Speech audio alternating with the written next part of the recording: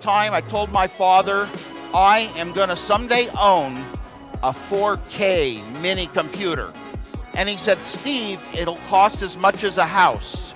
There was a point in time when Apple took the direction to make easy to use computers for anyone. And it was the mouse-based computer technology that we developed for our Lisa and Macintosh computers. I was at a company a couple of years ago that the engineers did discover how to make a brain. And it takes 9 months.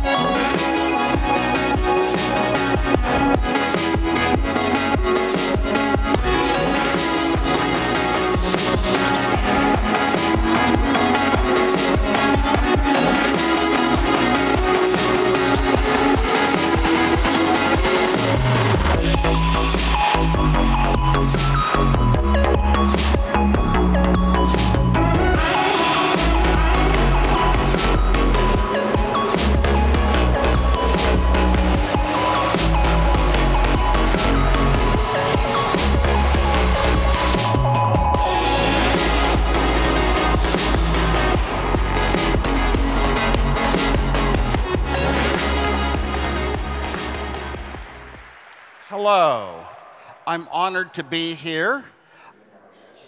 I grew up with two purposes in my life. First, I cared about helping people enjoy life. Second, I decided at an early age that I wanted to be an engineer because engineers built new products that made life easier. We had appliances in the home, like washing machines, and we didn't have to wash like the old days. And I felt that the average person in the average home, their life was the life that I wanted to help and make better in my life. I decided I wanted to be an engineer like my father. And I learned at an early age how to design radios and things like that, the old analog electronics. And second, I wanted to be a school teacher, which eventually I did because it was in my heart. Now, there were no computers available to people back then. They were in far-off places like the military and research. You'd never touch a computer in your life. You would never find out what they were, how they worked inside. But I was good at math and science, and I wanted to know these things. I was shy in school, a social outsider, and I wasn't like most people. I stumbled on, by accident, descriptions of the insides of computers, how they worked. And I said, oh my gosh, I love this stuff. By the end of high school, I got some manuals that described the inside makeup of computers, the architecture. I went back to science fair projects where I took little building blocks called logic that could make things that would be sort of smart, add numbers, play games. And I sat down with pencil and paper and worked and worked and worked to design a computer out of my own head. I had no instruction, no teachers, no books. There were no books about computers sold in bookstores back then. Came a time I told my father, I am going to someday own a 4K mini computer. And he said, Steve, it'll cost as much as a house. Oh. So I said, I'll live in an apartment. Someday in my life, I was going to own my own computer. because a computer would give me more power. It would let me solve problems of my own.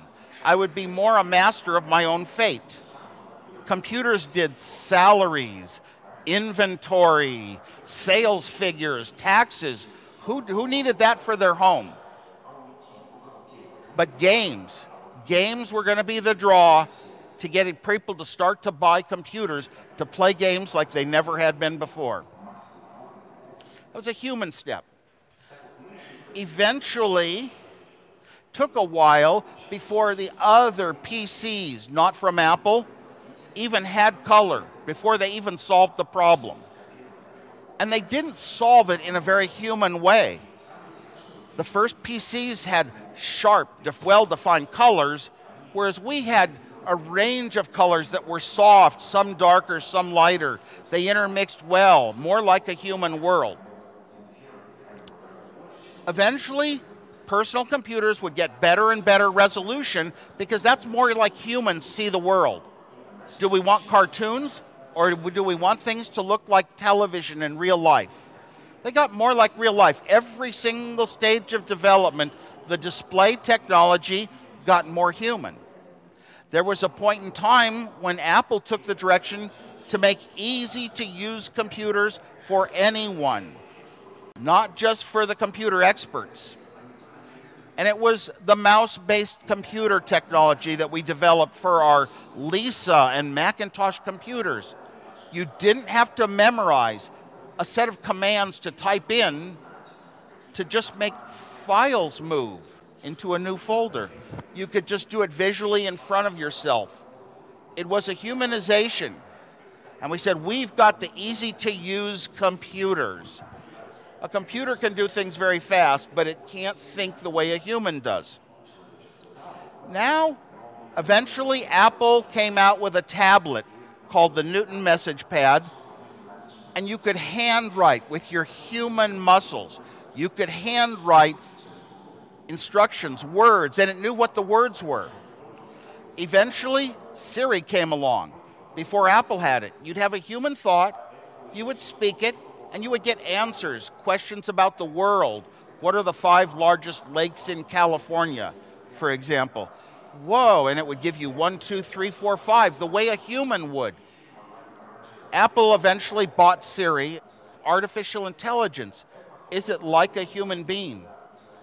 Every example in life of machine learning, where machines can learn to do things better or faster than humans, make us think, oh my gosh, it's smarter than a human. It's really thinking. Wait a minute. A machine that's assembling automobiles today, or 200 years ago, a machine that made cheap clothing in Manchester, England, could do things that humans couldn't do.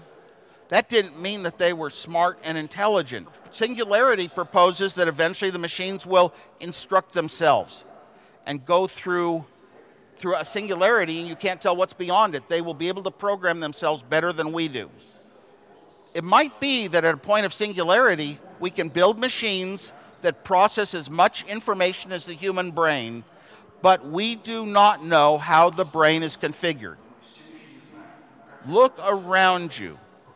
Every time you need maybe support, customer support, and you have to deal with either computer bots or phone chains that are coming from a computer, you can't get your problem solved. You need a human, and a human can solve it.